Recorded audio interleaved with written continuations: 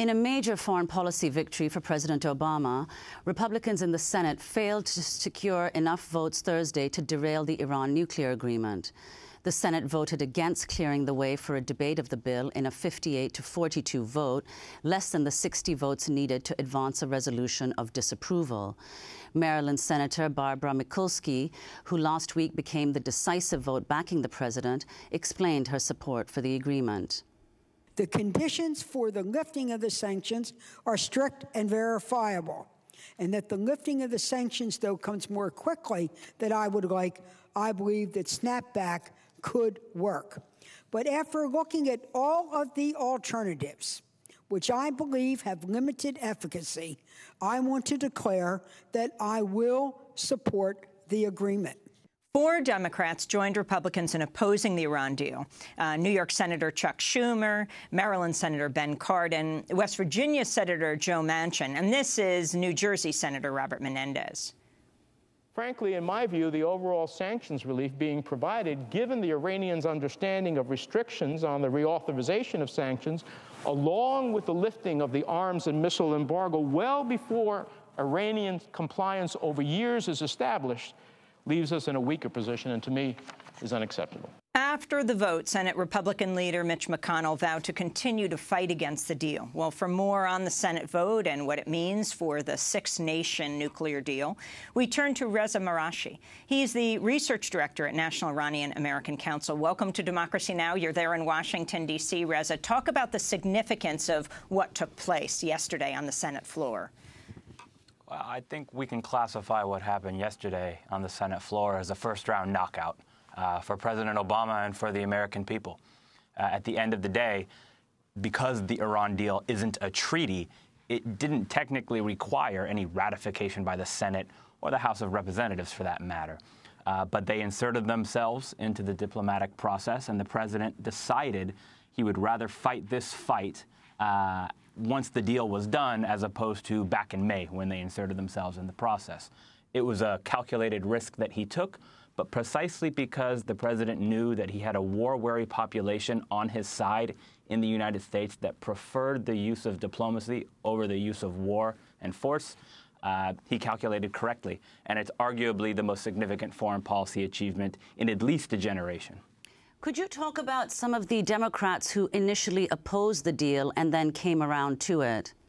I think in the House and in the Senate, there were a variety of Democrats that were at the very least skeptical, if not outright hostile, to the deal.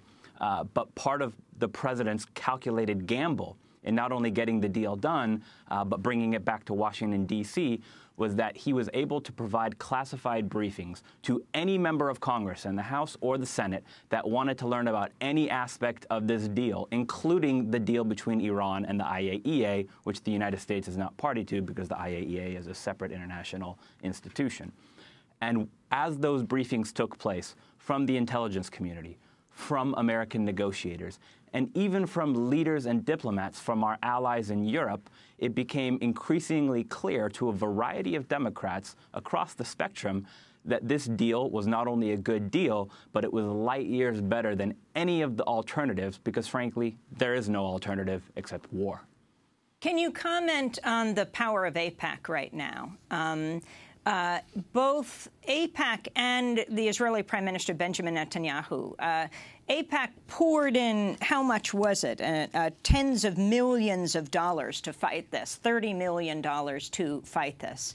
What this means for AIPAC, the chief lobbying arm for the Israeli government, but also for the Prime Minister, while he spoke out fiercely against this deal. Afterwards, he seemed to just go on to other business. No, it's a great question, Amy. I think there's a two-part answer here. On the one hand, for AIPAC, make no mistake, this is a huge blow to not only their credibility, but to this veneer of invincibility that they have, that they've had for quite some time. The reality of the situation is that if you go against a sitting American president, and you go against the preferences of the vast majority of the American people, you're not only going to be fighting an uphill battle, but you're going to be fighting a losing battle. And it's not any surprise to me. I've heard from sources inside the U.S. government that AIPAC went to the Israeli Prime Minister Netanyahu before the deal was even being fought over in Congress after it got done. And they told him point blank, we don't have the votes to defeat it. And Prime Minister Netanyahu said, do it anyway. So that speaks volumes about really the significant blow that AIPAC has suffered and the fact that, frankly, they're not representing the majority of views within the Jewish American diaspora, because most Jewish Americans were staunchly in favor of using diplomacy and supporting this deal as the best way to ensure that we don't have a war or an Iranian bomb. As it pertains to Prime Minister Netanyahu, unfortunately, because there is very little willingness on the part of U.S. government officials and, to a greater extent, Western government officials outside the United States, very little willingness to hold the Israeli prime minister accountable for, frankly, anything that he does, whether it's vis-a-vis the Palestinians, vis-a-vis his insertion into American domestic politics, the Iranian nuclear issue, variety of issues. Because there's very little accountability, a lot of Israelis don't necessarily see what their prime minister is doing as a bad thing. And we know that to be true because the man just got reelected.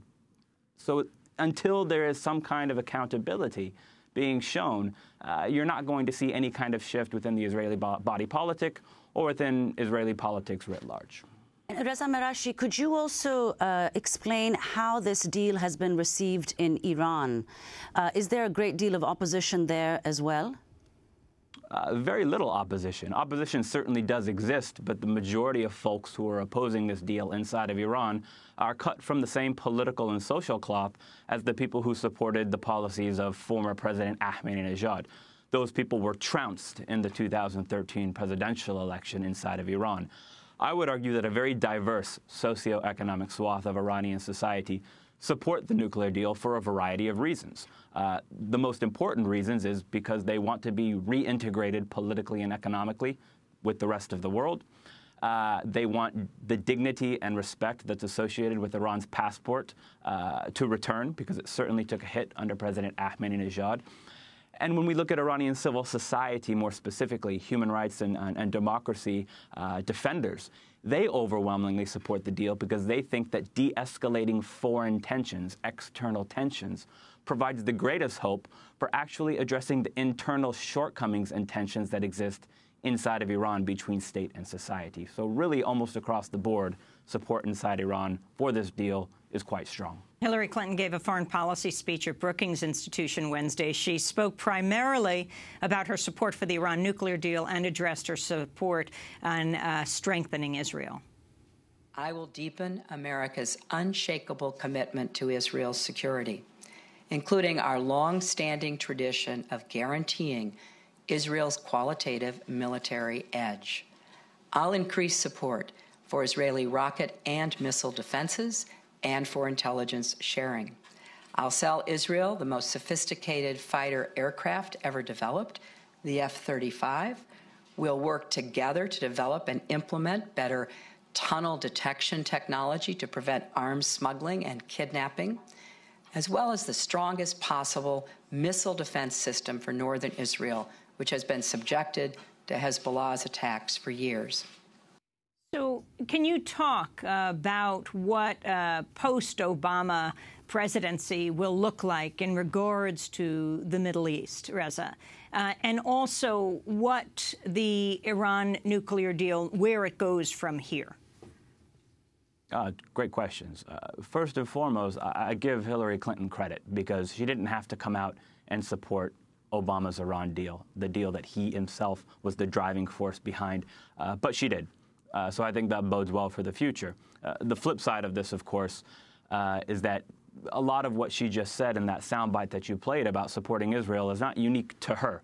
This is something that pretty much every presidential candidate that's viable for the upcoming election in 2016, they'd say the exact same thing. And a lot of people on the right from the Republican Party would go even further. So she's not unique in that regard. The problem, frankly, hasn't been in Washington. The problem has been in Israel, and we have a prime minister in Israel who hasn't been willing to meet us halfway on a variety of issues. And this is not just my opinion. You can do a very quick Google search, and you can see the degree to which he's gone to really embarrass this sitting president. So there's no reason to believe that it would be any different for whoever comes after. But when we look at what could potentially come in 2016, not just with regards to U.S.-Israel relations, but also America's role in relations with the Middle East broadly conceived, it's important to remember that whether we're talking about Republicans or Democrats, first-term presidents have a propensity to be risk-averse on foreign and domestic policy, for that matter, because they're worried about getting reelected. And President Obama is a great example of that. He's been much more forward-leaning and, as a result, much more successful in his second term, especially in the Middle East, than he was in his first term. Leaders have to be willing to take risks for peace, and that's exactly why he was able to achieve this Iran deal. The viability of the Iran deal and our ability to end quagmires in the Middle East and find a greater level of stability that allows us to achieve not just our interests, but also our values is going to be predicated on shifting the paradigm more towards the path that Obama has pursued second term and leaving old, stale, and largely failed ideas of the past exactly where they belong, which is in the past. Reza Marashi, we want to thank you for being with us, Research Director at the National Iranian American Council in Washington, D.C.